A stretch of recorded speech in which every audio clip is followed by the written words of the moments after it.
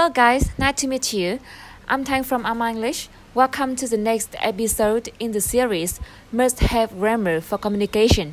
Xin chào các bạn, chào mừng mọi người quay trở lại với chương trình học ngữ pháp tiếng Anh thực chiến cùng với Thanh, được phát sóng vào lúc 9 giờ tối thứ 6 hàng tuần trên kênh YouTube amarenglish.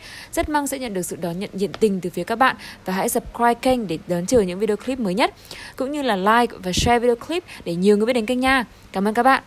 Now let's get started. In today's lesson, we're gonna learn the structure I have something done. Are you ready? Let's go. Chào mừng mọi người quay trở lại với bài học tiếp theo. Cấu trúc hôm nay thì Thanh thấy rất là hay. Tuy nhiên mọi người, một số người Thanh gặp thì cũng chưa biết cách sử dụng đúng cách của cái cấu trúc này. Vậy nên hôm nay chúng ta sẽ cùng nhau đi tìm hiểu xem thực chất cái cấu trúc này được sử dụng như thế nào nhé. Đó là cấu trúc I have something done. Rồi, trước tiên mình sẽ phân tích cấu trúc này một chút, cách sử dụng của nó như thế nào. Đầu tiên mình có cụm động từ have, sau đó cộng với object, tức là một cái tân ngữ, something nào đó, đúng không? Rồi, tiếp theo mình cộng với động từ. Thế nhưng mà động từ này phải lưu ý cho Thanh, đó là động từ ở thì quá khứ phân tử. Mọi người lưu ý nhá. Rồi, và cái cấu trúc này được sử dụng khi nào? Ok, nó được sử dụng khi mà chúng ta muốn nhờ hay là yêu cầu hay là thuê ai đó làm gì hộ mình. Tức là sao? Tức là cái việc đó ấy, cái việc mà mình nhờ ai đó ấy là không được làm bởi mình, đúng không? Tại vì mình nhờ người khác rồi mà, đúng không? Cái việc đó của mình phải được người khác làm nhá. Rồi, Thanh lấy một ví dụ để cho mọi người dễ hình dung hơn này. Ví dụ nếu mà Thanh nói là theo tiếng Việt mình dịch xuôi ra ấy thì là tôi đi cắt tóc, đúng không? Tôi đi cắt tóc.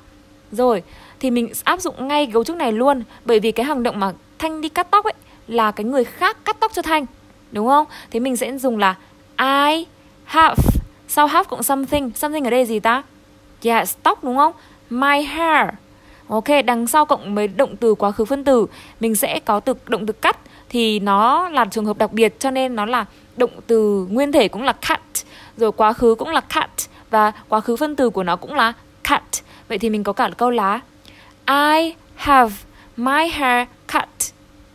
Yes, good job. One more time. I have my hair cut. Ok, dễ hơn chưa ạ? Rồi, ok, number 2, số 2 nhá. Khi mà Thanh muốn nói là tôi đi sửa đồng hồ, cũng tương tự câu trên, thì cái hành động mà sửa đồng hồ ấy là người khác sửa cho mình, đúng không? Tức là mình thuê dịch vụ một cái người khác sửa cho mình. Thì mình sẽ có cấu trúc là have, đúng không? Something ở đây là gì nhỉ? Yes, là cái đồng hồ, đúng không? Thì mình dùng là my watch. Ok, rồi động từ ở đây là sửa, là gì nhỉ? Ok, fixed. Mọi người lưu ý nhá, cái động từ fix là động từ có quy tắc, cho nên mình sẽ thêm ed.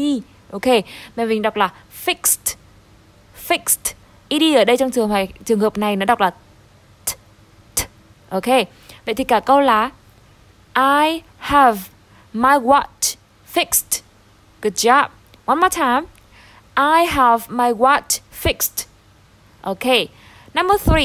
Khi mà Thanh nói là tôi mang xe đi rửa, cũng tương tự, đúng không ạ? Ok, người khác rửa xe cho Thanh, đúng không? Thì Thanh sẽ nói là I have something ở đây là yes, xe ở đây nhá, là my motorbike. My motorbike. Rửa xe là gì ta? Động từ rửa là wash, và quá khứ phân từ của nó là động từ có quy tắc, cho nên mình sẽ thêm ed. Mình sẽ đọc là washed. Ed ở đây mình sẽ đọc là âm t. Ok, vậy thì cả câu mình sẽ đọc là I have my motorbike washed. Good job, repeat after me. I have my motorbike washed. Number 4, câu số 4 nhá. Câu số 4 thì Thanh dịch nghĩa xuôi hơn một tí này. Pizza của tôi được người khác giao đến. Cái câu này dễ hiểu hơn, đúng không ạ? Ok, pizza của tôi được người khác giao đến. Thì mình cũng sử dụng cấu trúc này luôn. Mình sẽ là I have something ở đây là pizza, đúng không ạ? My pizza. Mọi người lưu ý cho Thanh cái từ pizza mình không đọc là pizza hoặc là pizza, mà mình sẽ đọc là pizza. Ok, được giao đến, cái động từ giao là đưa đến, giao đến là gì nhỉ? Delivered. Ok, delivered. Cả câu sẽ là I have my pizza delivered. One more time. I have my pizza delivered. Good job. Now, let's practice. Try to translate these sentences in English by using this structure. I have something done. Number 1. Tôi thuê người trang trí nhà. Number 2. Tôi đã đem quần áo đi giặt ủi. Number 3. Tôi dự định kiểm tra răng vào cuối tuần. Number 4. Chị gái tôi nhờ người mang hoa đến vào ngày sinh nhật của tôi. Và bây giờ các bạn sẽ dừng video khoảng 2 phút để tự làm nhé. Sau đó sẽ so sánh đáp án mà Thanh đưa ra cho các bạn. Yes, and here are the answers. The first one, tôi thuê người trang trí nhà. Cũng tương tự các câu trên đúng không ạ? Thuê người trang trí nhà tức là cũng là mình là nhờ người khác làm. Vậy thì mình sẽ có câu là I have my house decorated. Yes, one more time. I have my house decorated. Mọi người lưu ý nhé, trang trí nhà là decorate, trang trí nhà là động từ dùng là decorate. Rồi, number 2, tôi đã đem quần áo đi giặt ủi. Ok, đi giặt là gì ta? Yeah, mình có từ washed. Và cả câu sẽ là I have my clothes washed. Repeat after me. I have my clothes washed. Good job. Number 3, tôi dự định kiểm tra răng vào cuối tuần này. Mình có gặp lại một cấu trúc cũ mình đã học rồi. Đó là dự định đúng không? Dự định làm gì? Mình có cấu trúc là I'm gonna cộng động từ nguyên thể đúng không ạ?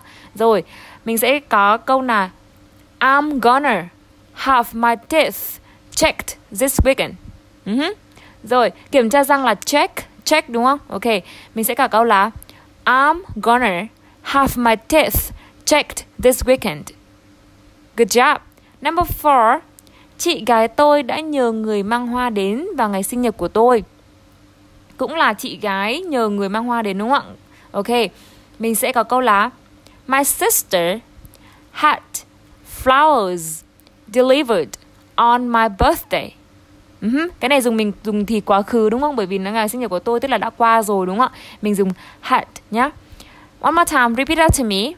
My sister had flowers delivered on my birthday. Good job. Revision. Bây giờ chúng ta sẽ bắt đầu tổng hợp lại một số cụm từ mà chúng ta cần lưu ý bằng cách sử dụng mind map hay còn gọi là sơ đồ tư duy nhé. Ok, đầu tiên đó là cái cấu trúc hôm nay mình học, đó là cấu trúc gì nhỉ? Yes, have something done. Ok, sau have mình cộng với một tân ngữ nào đó và mình cộng với cả một động từ ở dạng phân từ 2 đúng không? Ok, nếu mà Thanh muốn nói là tôi đi sửa đồng hồ thì mình nói nào nhỉ? Yes, I have my watch fixed. One more time. I have my watch fixed. Rồi, còn nếu mà Thanh muốn nói là tôi mang xe đi rửa, mình nói nào ta? Good job. I have my motorbike washed. I have my motorbike washed. Còn nếu mà Thanh muốn nói là ok, tôi đi cắt tóc đây. Yes, I have my hair cut. I have my hair cut. Ok, còn Thanh muốn nói là hôm nay pizza được giao đến nhà Thanh, hoặc là Thanh nhờ người giao pizza đến. Yes, I have my pizza delivered. I have my pizza delivered. Còn nếu là ok, tôi thuê người trang trí nhà. Yes, I have my house decorated. I have my house decorated. Còn nếu mà Thanh muốn nói là tôi đem quần áo đi giặt ủi đây, tức là mình nói nào ta? I have my clothes washed. I have my clothes washed. The last one. Còn nếu mà Thanh muốn nói là ok, tôi đi kiểm tra răng thì mình nói nào nhỉ? I have my teeth checked. I have my teeth checked. Good job. You see, this question type is so useful. That's why I want to help you with this today. If you like to learn more with me, make sure you're subscribing right now by clicking on the big red button. I love you guys, my awesome English learner, and I can't wait to see you soon. Bye for now. Bye.